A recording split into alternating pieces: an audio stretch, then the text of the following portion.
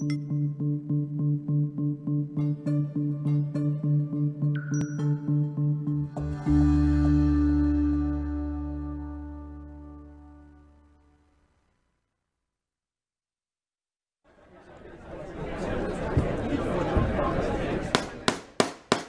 250,000. Now, but to get 275. High, but to get 275. 3. Now 300,000. Now 3 1/4, 325. High, but to get 3 1/4, but to get 325. Now half. Now, but to get 300. And welcome to the Mike McGavel Jones Show here in Dallas, Texas, at the corner of the LBJ Freeway and the Dallas North Tollway. Glad to have you all on, and welcome to a live edition. Good to be back. I think last week we did a best of series with Burton Gilliam, and we appreciate you joining us. If you haven't been with us before, it's always fun to have the shows and have great guests. And today I'm going solo. I'm just returned from a busy couple of weeks on the road, and literally just got back from Florida. And what I'm going to talk about today is business brokerage. We're going to talk about selling businesses, selling business assets, mergers and acquisitions, something that our company is very in tune with. Of course, our primary largest piece of business is the real estate side of traditional and auction with our United Real Estate office here in Dallas and our different units across the United States. We have approximately over 100 offices from Beverly Hills to Virginia to Miami and down here in Texas, and we're adding more offices all the time. And then, of course, our United Country brand, which is our rural recreational land company, one of the largest land, if not the largest land company in America, with our 500 plus offices. And, our combination of agents and brokers and auctioneers runs around, I guess our total body count right now is somewhere in the 6,000 to 7,000 range, maybe as high as 8. As we continue to grow, we have, of course, our new CEO, actually Chief Operating Officer, Rick Haas, who offices here in Dallas with me and our staff, and he is helping grow the company. And we just finished a big Mother's Day weekend, and I was fortunate enough to spend the afternoon yesterday with my mother, and we had a good time. Spent pretty much all afternoon and into the early evening hours. And so we'll do a quick shout out to Yvonne Jones today, and thank you for spending that time. We had a nice time yesterday. Weather was great. We didn't seem to have a lot of problems with the weather this weekend, although some people did across the United States. And we always keep our folks, close to our hearts down in Mississippi and Alabama and southeast Texas and Louisiana, where all the rain hit. I know they had close to a foot of rain. Lots of stuff going on. The basketball finals with the NBA are going on. Baseball's ramping up. So spring is in the air and spring is sprung. We are in super growth mode right now with our company, and I think with the economy like it is right now, of course, we are dealing with some potential trade issues with some of the tariffs that they're talking about. So that may very well affect some of our business brokerages and some of the manufacturing processes and our retail prices. I was watching some news this morning, and they were saying that, we were, just on washers and dryers alone, somewhere between $75 and $100 increase. And evidently the manufacturers don't even have a tariff on those, but they raise the price to just kind of get in line and have a chance to grab a few extra dollars. They certainly have the right to do that. As far as our position, or my position on the tariff situation, we've been in such an imbalance with China for so long now. It's hard for one president to try to fix the tariff situation in 4 years or 8 years or whatever. The position of Walmart is that this is going to hurt the American public and the families, and the average family it'll cost them roughly $1,000. But the problem is, at some point we have to dig down and do the right thing, and that is to get the tariffs in a position where it's more fair, because we have basically given away our manufacturing base over the last 35 years. And I was a big part of doing that by dismantling plants and selling companies and moving them to Mexico and China. And so and not me personally wanting to do it, but as a result of companies and funds and financial institutions making changes because of things like NAFTA, we certainly were in the front of it. So we spent about 15 to 20 years dismantling our manufacturing base here in the United States. So, you know, I'm very passionate about getting things right, and you know, we had to, as a country, we had to dig deep during World War I and II. During World War II, you know, and World War I, there was a lot of rationing, and commodities were hard to come by, and you know, even tires and things like that had to go towards the war effort. You know, the country really had to dig down deep to get through those wars, and they sacrificed a lot in order for us to have this country. And to me, if it takes $1,000 a family to correct this tariff mistake that we've had for the last 20, 30 years, then I think that's what we have to do. And that's not being cold-hearted towards a family that makes $15,000 or $20,000 or $30,000 a year. It's just a reality that if you give away your economic base to a country like China, China is going to own the position all over the world as the #1 country for retail, for manufacturing, and for commodities that we need. So we have to adjust it. It's not going to be pleasant. I guess this president is, you know, he's willing to do what he thinks he needs to do in order to make that happen. I just wish that more congressmen and senators and elected officials in all the states would step up and participate in accepting the fact that this is what we have to do in order to get our bases right. And evidently Trump is willing to do that. Now, will that put us in a recession? I don't know. We'll see. I would imagine that being he is a horse trader of some capacity, he's going to be prepared to adapt quickly. They're talking 90 days. I don't think it'll take 90 days. They'll move quicker. I will tell you that 2 weeks ago, when I was in Washington, D.C., conducting the Ducks Unlimited congressional auction, they call it the Capitol Dinner, and so I was with a lot of the ag people, a lot of them. I was actually sitting with Vice President Pence's brother Greg and his wife Denise, and 3 or 4 very powerful agricultural-based individuals. One in particular has about $500 million he wants to invest right now in land and pension funds and farm-related ag businesses. And we had a lot of conversations about this. And I think we're in a pretty good position right now, even though the markets are adjusting. We're going to get it figured out. And so anyway, just a little shout out to the folks out there in the Midwest and around the country that do agricultural products, and they grow our commodities. And you know, we know that we can have tighten up our belt a little bit, but our farmers are our backbone, and we have to get trade right. And so it may be painful for a while, but in the long run, it should benefit the entire country. So we just have to suck it up and take it. I do want to talk about business brokerage. That's what I was doing in Florida this past week, kind of getting brought up to speed on what's going on. I want to talk about how to sell a business, because that's what we do. We also have some strategic relationships with business brokers here in Dallas-Fort Worth, and also internationally and across the United States. So anytime that we get approached about selling a business, we work with other companies that are extremely good at it, and then we stand by prepared to handle the real estate or liquidate the assets, depending on what the situation is.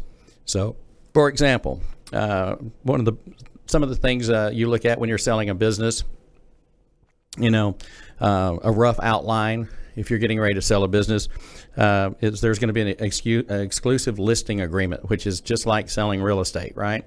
So any business broker or company that sells real property or businesses that are operating are going to expect to have you sign an exclusive listing agreement to sell that.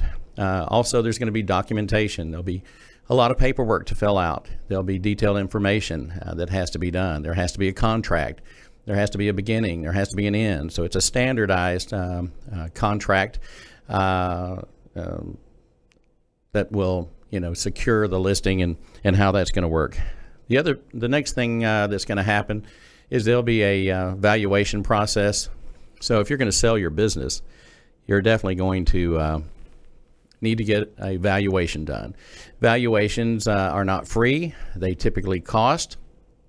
I do know some companies that will maybe do some type of consulting where there's not a fee if they're going to get a listing on an exclusive listing on the sale of that particular company.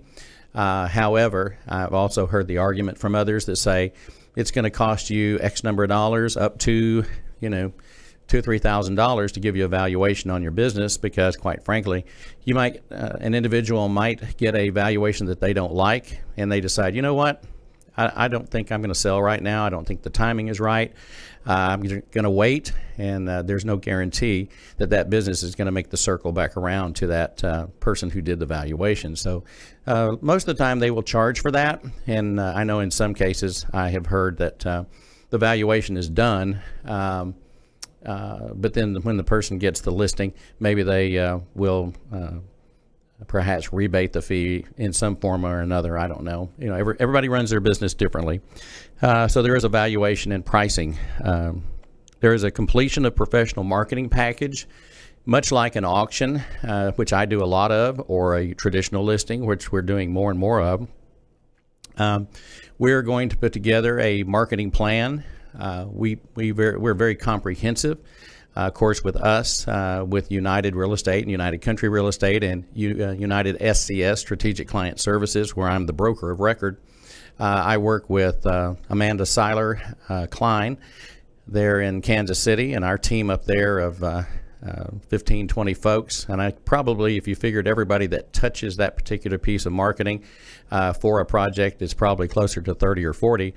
But I'll work with the EMS team in KC, and they will do a very comprehensive marketing plan, which we will have in a line-by-line spreadsheet, and we'll present that to the seller.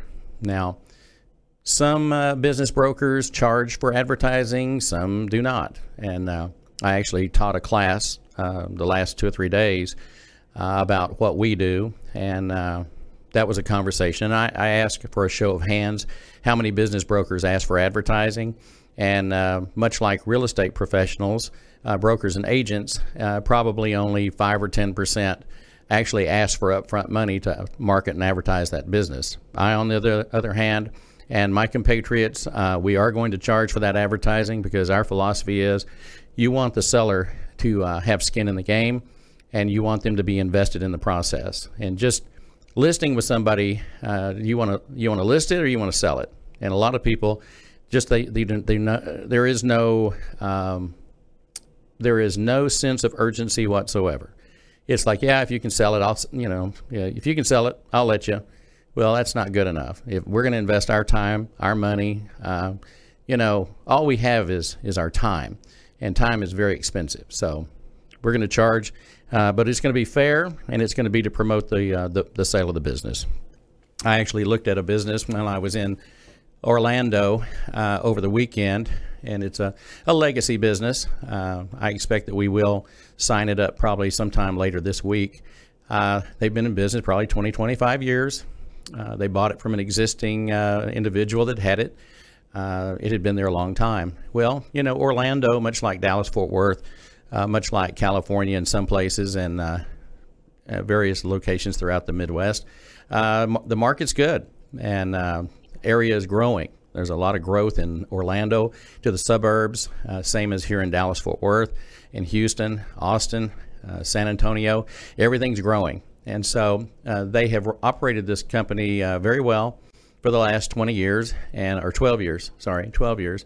And they have had growth every month since they've owned the business. Now that sounds crazy, but in looking at their financials and looking at their tax records over the weekend, It's exactly what they've done. They've kept very good records. They're very honest. They're a good Christian family. They treat people very well. They're very community minded. And so they're kind of sitting in a position where age is a factor and retirement is a factor. And so they're looking forward to selling that business and then spending more time doing what they want to do. And I keep hearing more and more people wanting to sell their businesses, buy an RV or a bus, and travel the country, see America. So many of us get so excited about going to a foreign country, whether it's Costa Rica or South America or Asia and Europe.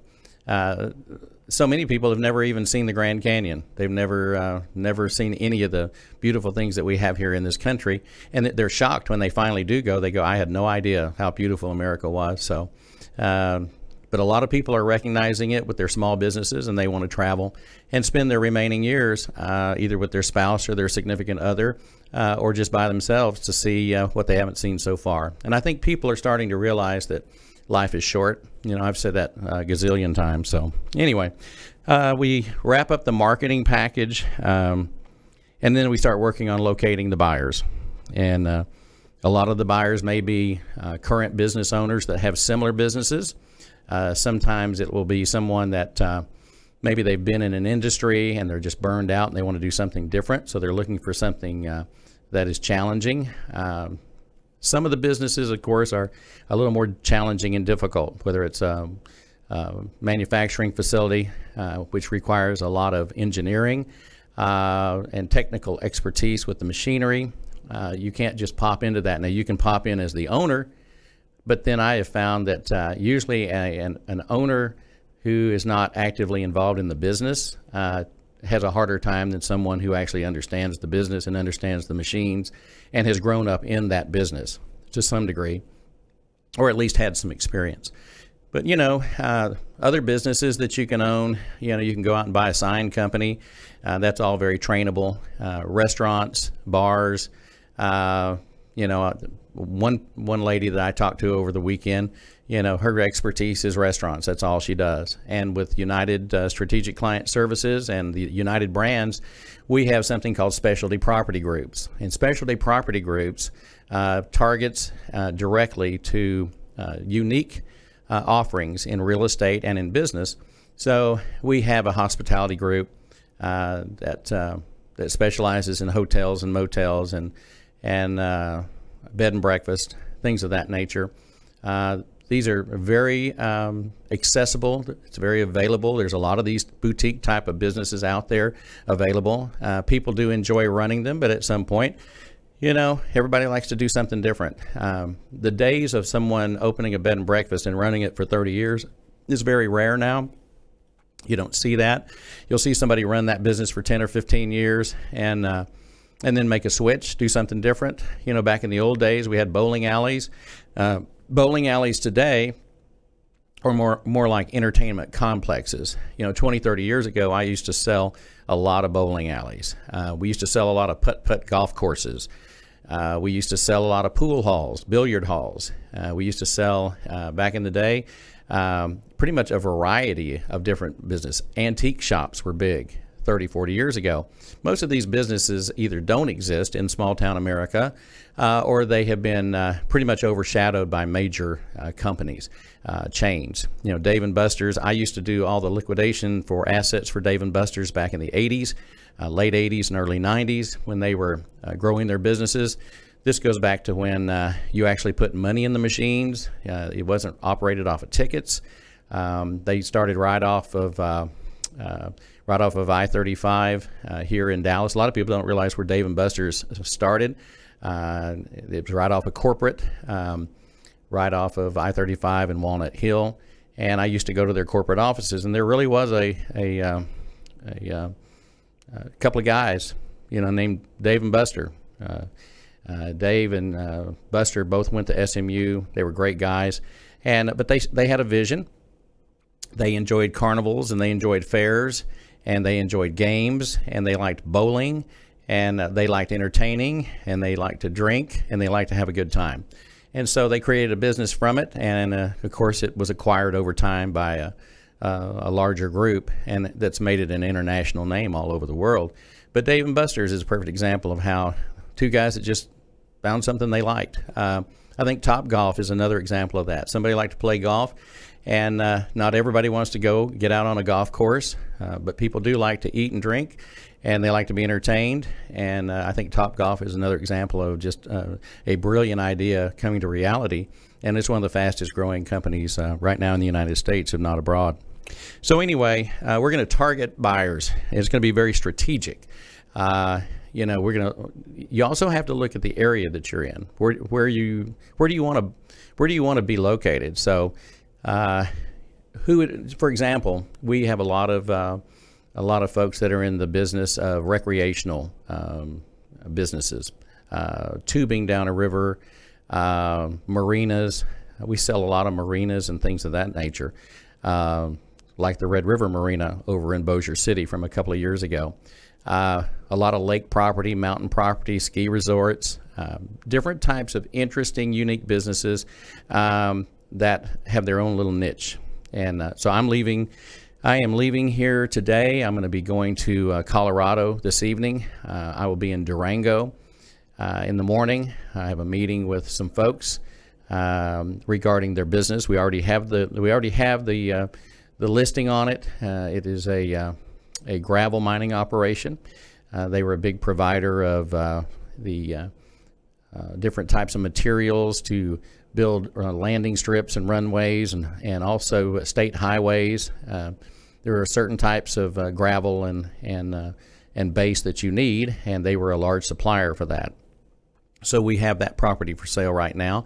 And we're going to go out and visit with our sellers and see how they feel and what they want to do and what direction they want to go. They've been there a long, long time, 30, 40 years in the same location. And so that's going to be my morning.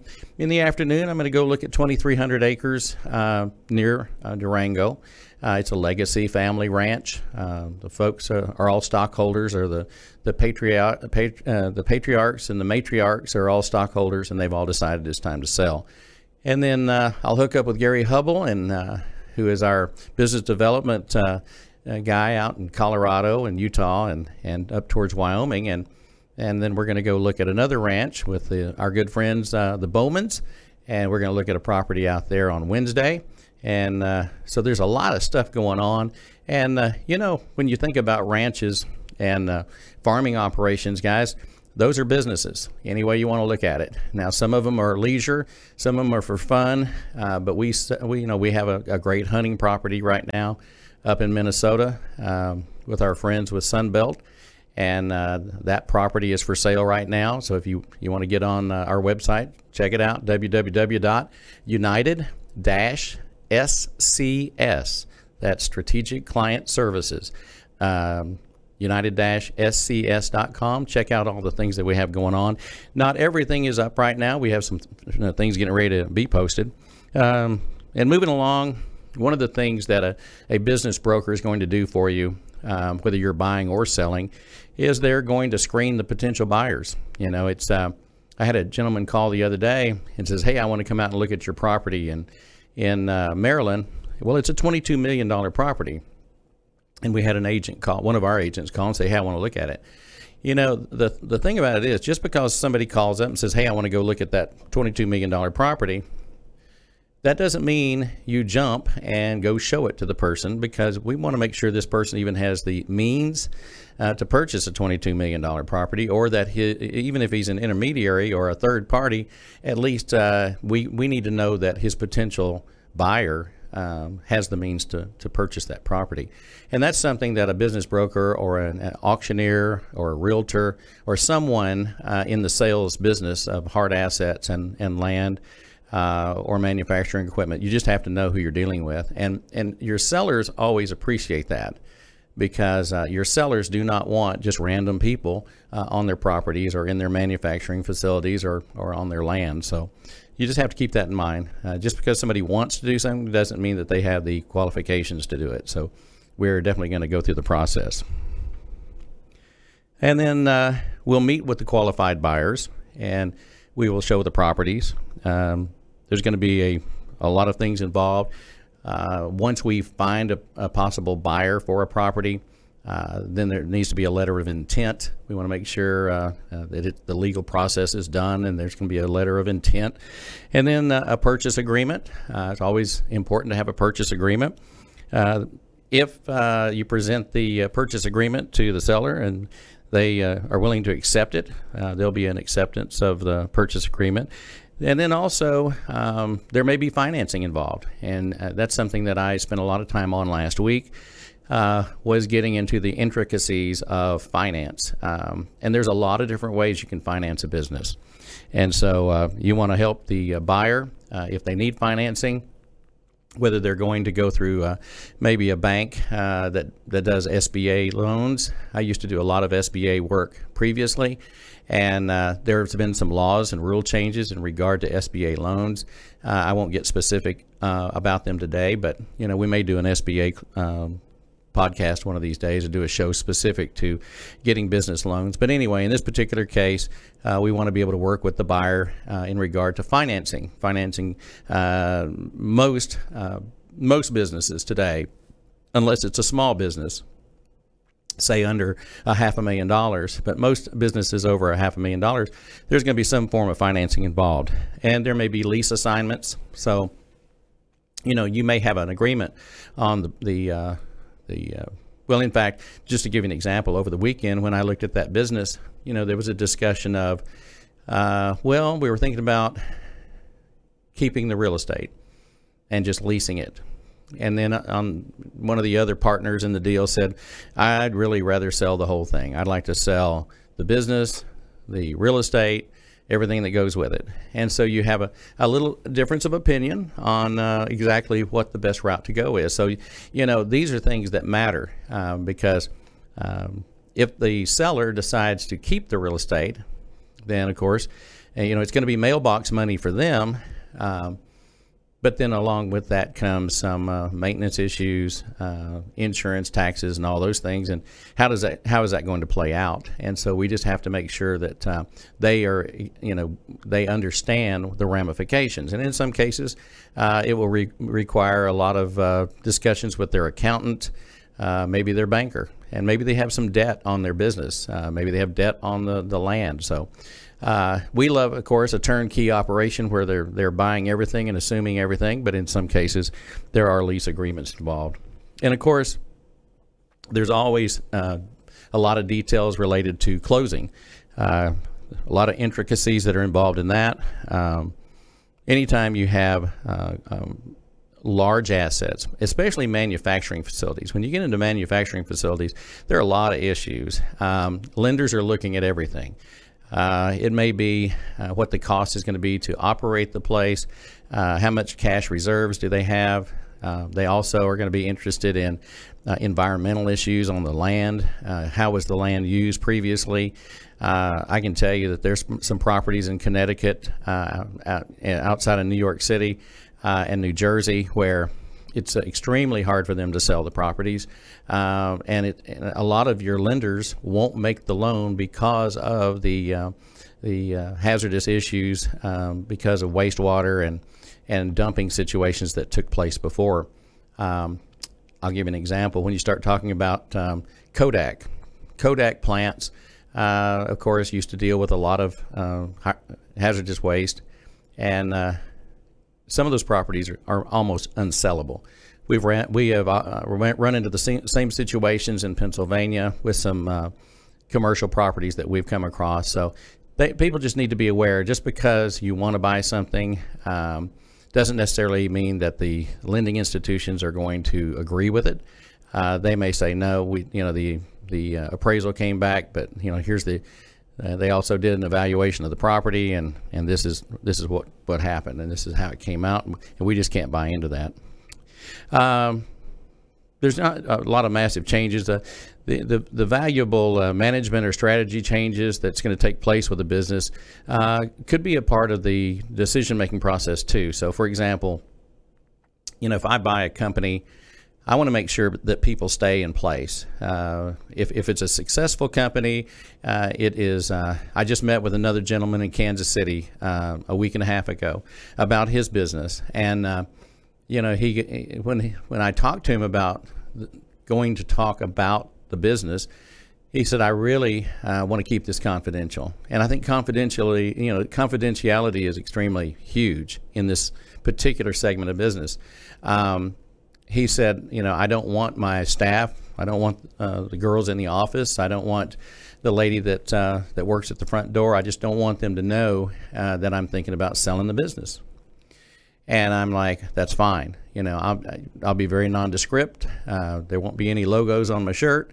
I won't be passing out any business cards, and I'll use my legal name, not my given name. So it makes a difference. That comfort level for that seller, the one that's selling their business, they need to know that confidentiality is at the forefront.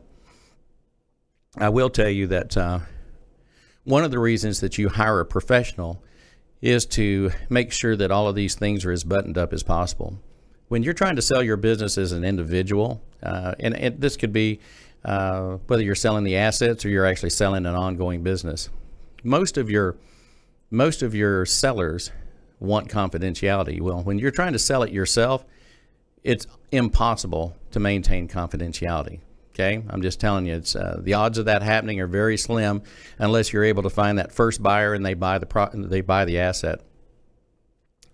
Confidentiality is one of the hardest things to maintain, hardest things to keep people keep their mouth shut. They just can't do it. It's not in human nature. Human nature is not to hold information. People love to talk. People love to gossip. And so if you plan on selling your business, you better work with a professional who understands agreements related to non-disclosure. And I won't go into that heavy duty, but I'll just say that I find that to be an extremely important thing, because once the rumor mill gets around, it's everything from, oh, I heard they're broke. Oh, yeah, their business has been off ever since so-and-so went to work for them. The rumor mill just kills a good business. And so I certainly appreciate the confidentiality factor. And so if you ever call me to sell your business or one of our strategic partners that we work with, we can assure you that the confidentiality is what we're really good at. And we want to maintain that confidentiality until the sale is completed. It's just like when you sign something up.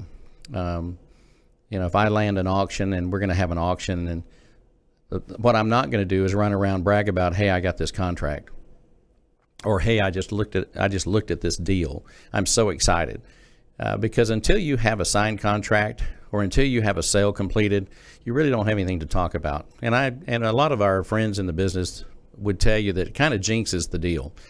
When you start talking about a deal, the deal just tends to almost always fall through, and you never get to complete the deal. You got to brag about it for a minute, but at the end of the day, you didn't make any money, and there was nothing to brag about. So we just tend to lean on the side of not talking about things that don't need to be talked about, and leave it at that. In regard to buying an existing business, I'll just kind of give you a few things to think about. What are the advantages of buying an existing business? First off, ease of investigation. You can learn a lot about a business very quickly that's already existing. When you're trying to start something from scratch, there's learning curves in everything. Now, there's a lot more information today available on the internet, search engines. You can find out a lot of information. I'm not going to tell you can find out everything, but you can find out a lot. But I think also that when you can purchase a business that is existing, the learning curve's already happened. They've already been through. If they have a history of success, then that's already been demonstrated by their successful business. The infrastructure is in place, so you don't have to recreate an infrastructure. You already have the building. You already have the assets. You already have the staff. You already have the training. Training's been done. You already have cash flow. When you walk into an existing business that has up-to-date P&Ls and income statements and all the other financial information that you need, tax returns, that helps a great deal. You're not going in blind, and you also have the benefit of the professional that's working with you, because they know the right questions to ask, and they have the right to ask the questions. The purchase price differences, of course, are a part of that. Flexibility in negotiating. Anytime that you have a business broker or someone who's a professional doing this, there is that flexibility. They know how to negotiate the sale. Financial history is already there. It's laid out there for you. They have a proven product or service. The platform to build upon has already been created. You're not starting from scratch. You're starting, or you've already made it to third base. Maybe you're just ready to hit a home run and build the business and grow the business and take it to the next level.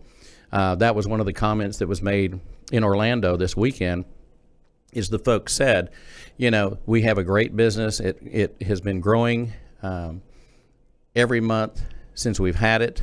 However, we have kind of maxed out our capabilities as far as our energy level and what we can do with it. And we know it's set up for the next owner to take it to the next level. You hear that a lot.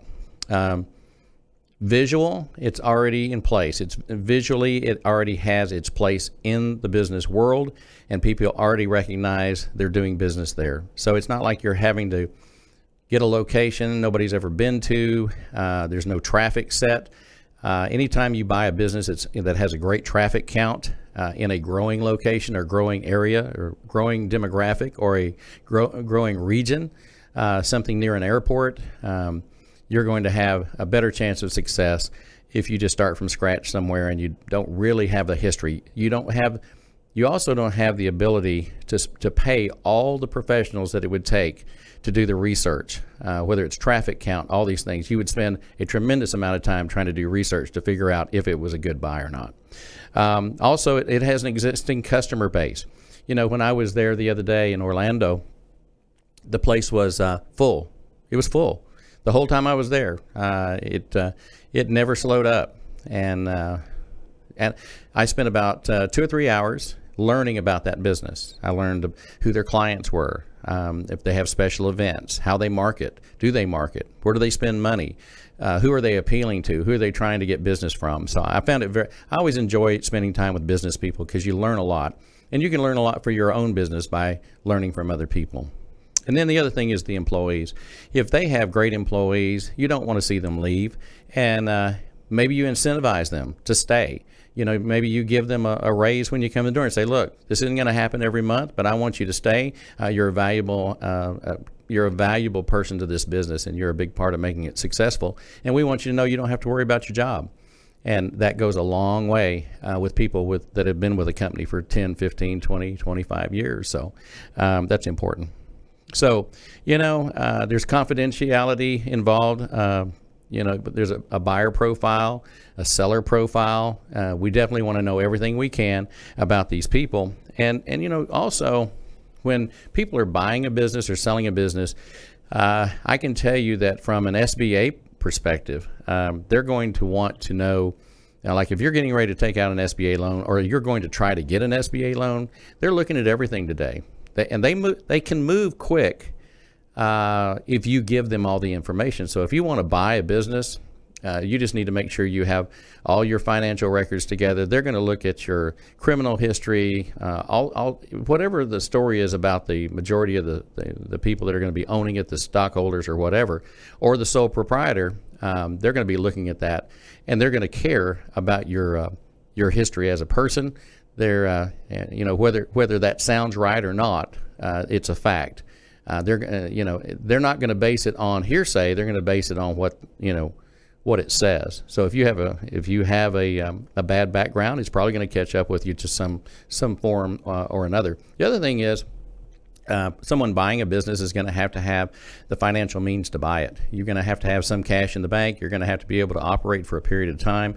The banks that make these kind of loans are going to want to make sure that you can survive for a period of time, not making any money. So if you buy that business and you walk in, and let's say that nobody likes you and it's a consumer retail type business, and all of a sudden people they quit walking in the door. They want to know that you've got some survival time. The other thing is the assets that are involved. Most bankers are going to require that that there are some actual hard assets. A service business where there are no assets is a very hard business to finance. They don't like to make those kinds of loans, and they don't want to do it where you're only putting 5 or 10% down. They want to know that you're putting a reasonable amount of money in your down to buy that business. Or those assets. So that's just a couple of keys. And, anytime that you're, it's a people business. At the end of the day, you know, we love to do business with lots of people. We will probably do somewhere, I'm not sure what our total count is, but you know, even 13, 14 years ago, we were doing 16 to 20,000 transactions a year. And now that we have United Real Estate, you're going into the hundreds of thousands of transactions a year. Now, SCS, United Strategic Client Services, united-scs.com, that we operate here in Dallas. That's my team. We won't do that many. We won't do that many deals, but nor do we want to. Most of the deals that we're going to do in our office are going to be in the $2 million to $50 million or up price range. And so, you know, kind of a sweet spot for us is in that $5 million range. That doesn't mean we won't do $1 million deal. So there's been some confusion out there as to what size deals we will do. You know, hey, if it's one of the lenders that we work with, we may be doing a $500,000 deal or a $300,000 deal, but it's going to be a quicker transaction. We won't be tying up a ton of time on it. But, you know, I'm getting ready to go on the road, and the average price range of the deals that we're doing right now are going to be $2 to $10 million. And, you know, I just looked at a $50 million winery the other day, and, you know, it's not trying to be arrogant. It's just that's what we're looking at. And so I just want people to know that we're here to do business. We work a lot with our United real estate offices and our United Country real estate offices to help them win deals, and then also some of our strategic partners. And so whether we're working with Ducks Unlimited or Sunbelt Business Brokers or Transamerica or any of the other major groups that we work with, or you know, Realtree. That's another example of a group we work with, and a lot of our properties and assets are connected to the branding of these projects. So we like doing deals. So if you have a deal and you would like to work with me on a project, or you'd like to work with my team here in Dallas, or with Dan Duffy and the rest of our group, then certainly keep us in mind. You can give me a call at 214-906-5265, 214-906-5265. I'm Mike Jones. I'm the president of the company. United Strategic Client Services, www.united-scs.com. We'd love to work with you in helping you sell your assets, whether they're in the United States, Panama, Costa Rica, Mexico, could be in Australia, or in Canada. We'd be love to talk to you. We also have a new relationship in China right now that is going to be quite something to announce when we make the announcement, but I'm just kind of giving you a heads up. We have a direct link to the CEOs of China, and we're looking forward to having those folks to interact with, along with the other major CEOs here in the United States. So I think, Matt, that's going to be about it for today. And we want to thank you all for joining the Mike McGavel Jones Show here in Dallas, Texas. And on behalf of Matt and everybody that's putting this show together, we look forward to seeing you again next week. God bless from Dallas. We bid you adieu.